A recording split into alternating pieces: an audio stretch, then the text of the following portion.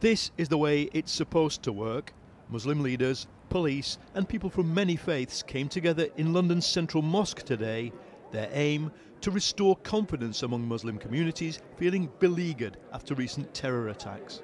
I believe that time has also come to express our total intolerance of any form of hate and realise that passive condemnation is simply neither right nor enough.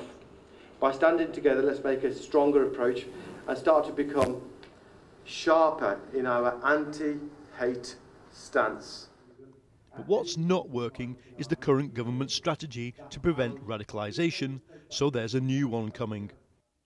The new Home Office strategy to fight extremism, leaked to The Telegraph, proposes to ban Islamist radicals from working unsupervised with children, an independent review of Sharia courts and councils, to withdraw asylum rights from those legally defined as extremists, and could remove licences from universities who knowingly host extremist speakers.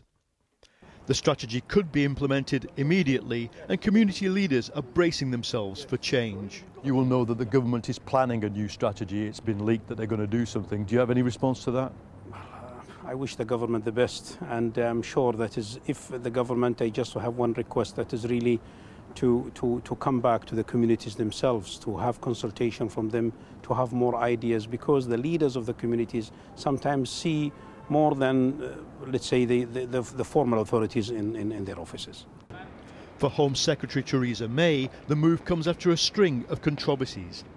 The alleged failures that saw 3 girls travel to Syria last month to support IS after receiving letters from the police.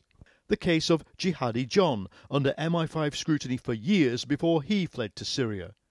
And Lee Rigby's killer, who posted his intent on Facebook, which was not picked up.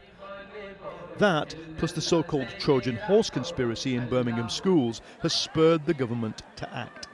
This move by the Home Office is a signal that the old strategy against radicalisation is not working. But many of the measures proposed target behaviour that is not terrorism and indeed not even illegal. So there's a fine line to be trod. There are 2.7 million Muslims in Britain. The security service has identified just 500 to 600 potentially violent extremists. Among the rest, how the government plays this will be watched carefully.